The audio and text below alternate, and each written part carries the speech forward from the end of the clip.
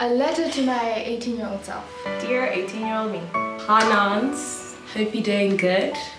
Back in time, I'm here to advise you, your future self. A letter to my 18-year-old self. Well, first things first, shout out to you for staying away from boys because they're still trash. The love of your life just broke up with you and you feel like crap.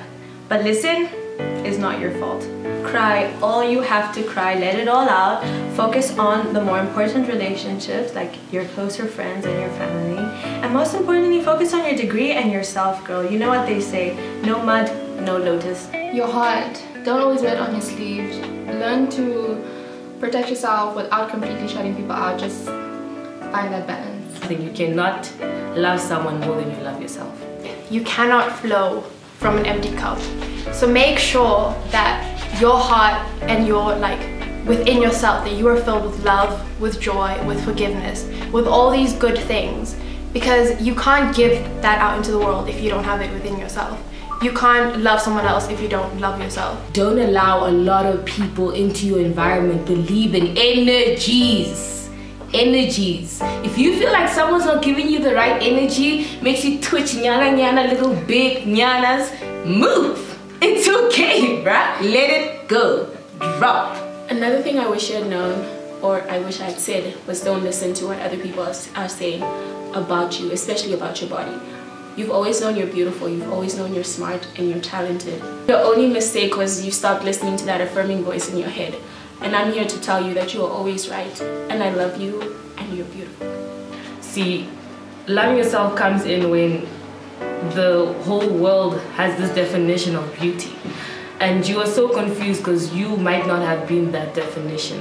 This letter is to you, my 18-year-old self, that you are enough and you're pretty, you're smart, and you're wonderful. You are enough. Don't forget that you do not need validation from anyone. You are beautiful and your flaws are what make you beautiful. Your imperfections are perfect. Always try to put yourself first. So much about you is precious and different from all around you. Thank you, because now, at this age, I now have self-confidence because you were able to avoid self-doubt. Thank you for not being embarrassed about what you like. I want you to live your life for you. If you're happy, be happy. If you're upset, show that you're upset. Stop hiding your emotions, basically, is what I want to say. Be friends with people that add to you. Allow people to learn from you. Allow yourself to learn. In as much as you're learning from other people, allow others to learn from you. You know? Love yourself for the way that God has made you. You're going to become such a light in this world that it's going to draw people in, and people are going to love to be around you because they're so drawn to how true and genuine you are. Be who you are. That is what makes you. That's what makes you unique. Yes, you're confused right now because you're about to enter a new chapter in life, but just hang in there. You need to trust the process. If only you knew that finding yourself and knowing your purpose in life is not an overnight thing. It's not something you learn overnight. Stop putting so much pressure on yourself, girl. You're 18. At that point, you don't even know who you truly really are, and you're gonna change so much. Not everything's permanent, so stop trying to fix things that have fallen apart. I have to tell her that things will be difficult and you will have a lot of ups and downs, but even though the downs may seem like it's really heavy and a dark place, your ups will be so much lighter and so much brighter. It's something that you really need to look forward to. We are never rational when we look at our self-evaluations. Remember not to get too high with the highs or too low with the lows. After your best or your lowest moment, either celebrate or sulk the night, but then the next morning you get back to work. There are going to be many times where you doubt yourself and other people doubt you. You need to take what they say, use it as fuel to drive your efforts so that you can ultimately reach the point that you want to reach. I wish you had known that your path is so aligned. You spent your whole childhood wondering, why me? Why did I meet these people? What makes me so special? What is my purpose?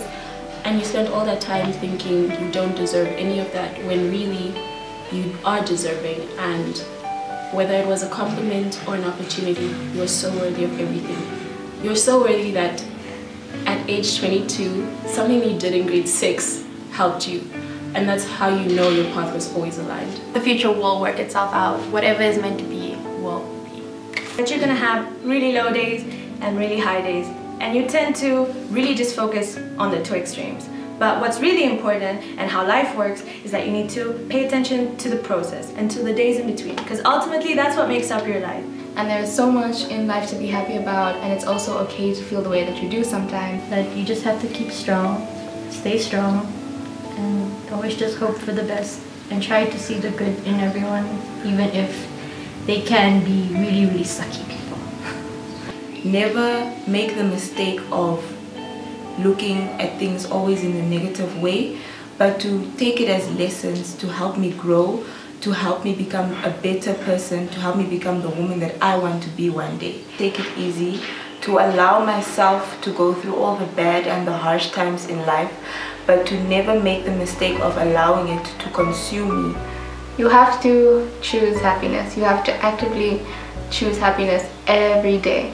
Strive for joy, because joy is something that will give you happiness in those great moments, but it will also give you light in the darkest moments, and it will help you through your suffering and your pain and everything. Also, it's okay to show vulnerability. It's okay to let other people in. Don't be afraid to ask for help. Because there are people who care about you. I'm so happy that you have the strength and this passion to be your true, complete self. It gets better. That you just have to keep strong, stay strong, and always just hope for the best. The world is your oyster. Yes, that one. So live in the moment, have fun, and make memories. And you don't stress. Every day could be the best day of your life if you decide to let it be.